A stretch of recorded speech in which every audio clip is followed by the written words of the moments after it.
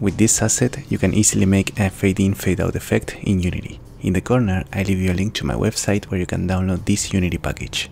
Inside the package, we have 2 scripts. This one controls the system, and this other script is an example of how you could activate the effect, because you will have to write your own script to activate the effect when you need it. So here you have an example. This prefab has to be placed as a child of a canvas. It can be the canvas you are already using or create a new canvas. And here in the scene, everything is already assembled. I open the scene and press play. Here, as we see, the screen automatically fades out when it starts. Let's look at the basics of this solution. These are the parameters that can be configured. Here the first option we have is play on awake, a boolean variable. If we disable this function, enter the play mode, the effect doesn't activate automatically. I included play on awake to be able to activate the effect by code, so you can leave it checked for now. Then we have 2 colors, the first and the last. These colors are the ones that are going to be applied to the image. For example, let's set white transparent as the initial color and red for the final color. The transition will be between those 2 colors.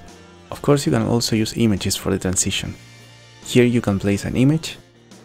I would set both colors as white, but the first one completely transparent, and now the effect looks like this. Moving on to the next value, time effect is the time it takes for the image to go from the first color to the last color, in this case 1 second. This initial delay is the time the script waits from when the object is activated until the effect finally takes place.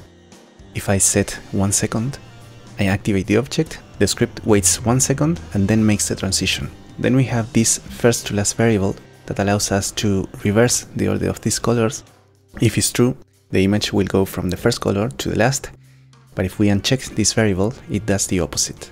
Notice how it starts in black and becomes transparent.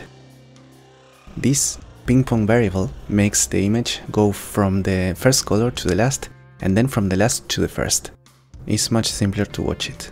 The image goes from transparent to black, and then from black to transparent. This ping pong delay is the time between the 2 transitions. If I write 1 second and activate the effect, in the middle the script waits a second and then make the transition from the last to the first. Then we have this bool variable, disabled when finished. If checked, when the effect finishes, the game object is automatically disabled. Note here is enabled. When the effect finishes, the object is turned off.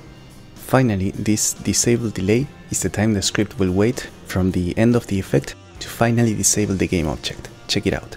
The effect ends, wait 2 seconds, and then disable the object. Now let's see how you could use this effect in a script. For example, when the character dies, instead of automatically loading the scene, what you could do is fade out the screen, wait a little while, and then load the scene. To use the effect, we will need a control script. Inside we define a reference for a game object. Here I define it, public game object fade effect. This script will be assigned in a game object in the hierarchy, in my case here.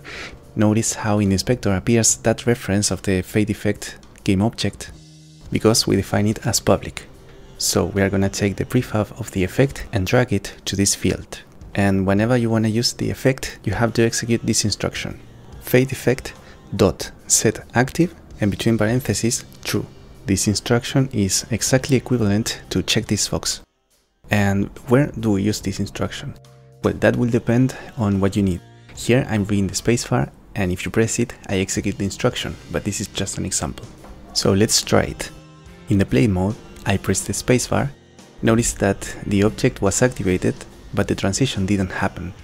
Well, this is because I forgot to check the play on away box. So leave the play mode, check the play on away box, and enter again.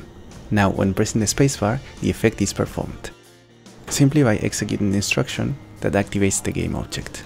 Note that if I press the spacebar again, nothing happens, because we are activating the object, but the object is already activated. Then the effect does not happen. The disabled when finished variable was for this. I check that box, press the spacebar, and when the effect ends, the object is automatically disabled.